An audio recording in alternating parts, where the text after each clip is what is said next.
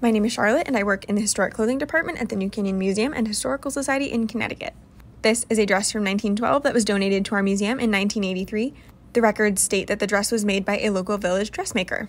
I came across an absolutely fascinating discovery the other day. I was perusing the internet and saw a random photo from 1910 with a dress that looks almost exactly like the dress you see here. I had not thought about this dress in months, so I stopped in my tracks and pulled up the footage and the photos, which I have attached here.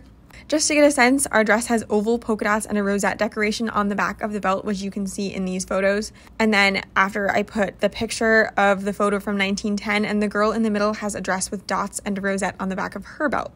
The only reason I know it's not our dress is because the fabric doesn't match exactly and the neckline and sleeves are slightly different. But I thought it was so cool to see such a similar photo of a woman in a dress like ours, and I wish I knew more about the photo, so if anybody else has seen it before, let me know, and thanks for watching.